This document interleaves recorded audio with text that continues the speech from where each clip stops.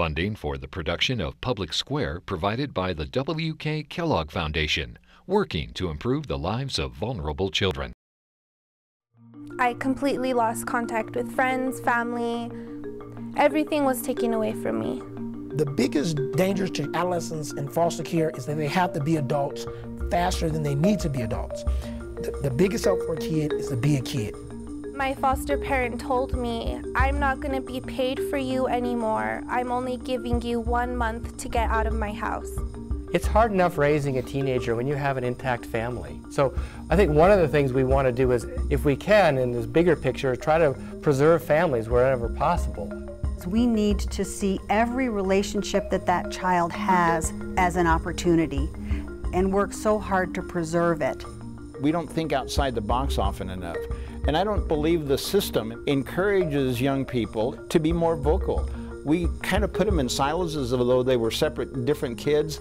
They're all our kids. Judge, is that something that can change?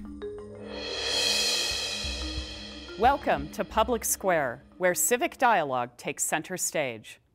You're just fighting to survive in this world that you've been thrown into, and you may not necessarily understand that world. On any given day in New Mexico, there are about 200 young people in foster care who are about to hit age 18. That means they are then defined as adults and lose most of the services they rely upon daily. The outcomes for these youth are not good. Only 25% graduate from high school, and 1/3 report having no place to live at times. 1/4 have attempted suicide, and girls are more than twice as likely to be pregnant by age 19. What can we do to improve upon this situation? Today, we will hear from young people who are transitioning out of the foster care system, as well as youth advocates who work with them. Then we'll hear from State Senator Michael Padilla, Patrice Peralt of the Children, Youth and Families Department, and Judge John Romero, who presides over the Children's Court Division. One problem for these young people is having a consistent adult figure in their lives. So before we begin, here's a look at one program that matches youth who are transitioning from foster care with adult mentors.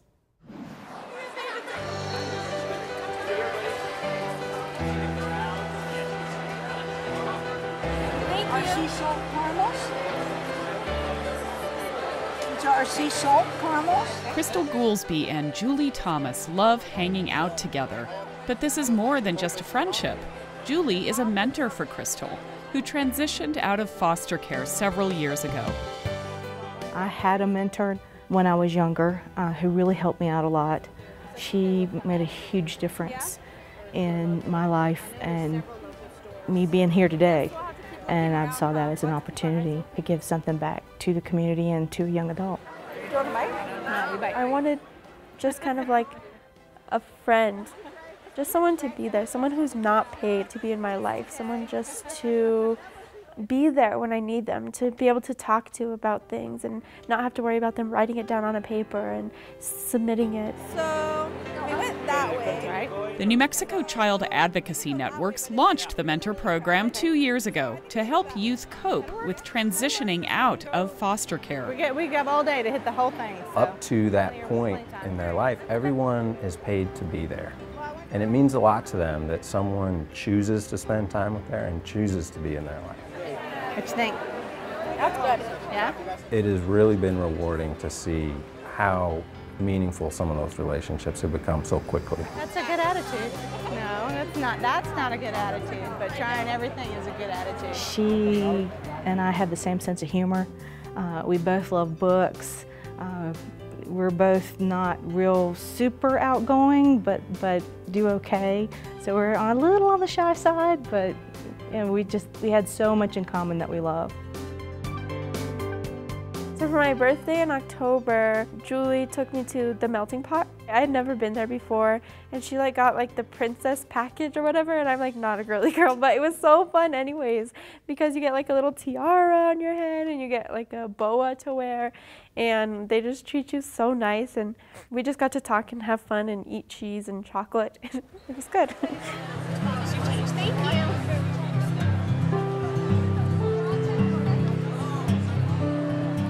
One of the things that we like to do, or we'll hit some of the festivals and things, Crystal had called me and wanted to go to the Coffee and Chocolate Festival that they were holding at the fairgrounds. I can't believe it was so crowded, but we had a blast. Cherry one is good. Crystal loves to taste everything and anything. I like that one. I just kind of let her lead wherever she wanted to go, and I kind of talked to the people at each booth to see where they were from, and we had fun doing that. We kind of work as a team. Oh, samples. I want one. I figured you would. She'll just give me those like little pick-me-ups whenever I need them, even when I don't expect it. She'll be like, hey, I was just thinking about you today. And that means so much because I'm so busy with everyday life doing task after task after task that I often don't remember to think about myself and how much I really mean. When you go through the mentor program, they ask that you commit a year to the child, but most mentor and mentee relationships go much more beyond that. Thank you. Oh, yum. Pretty much, she's going to be in my life forever.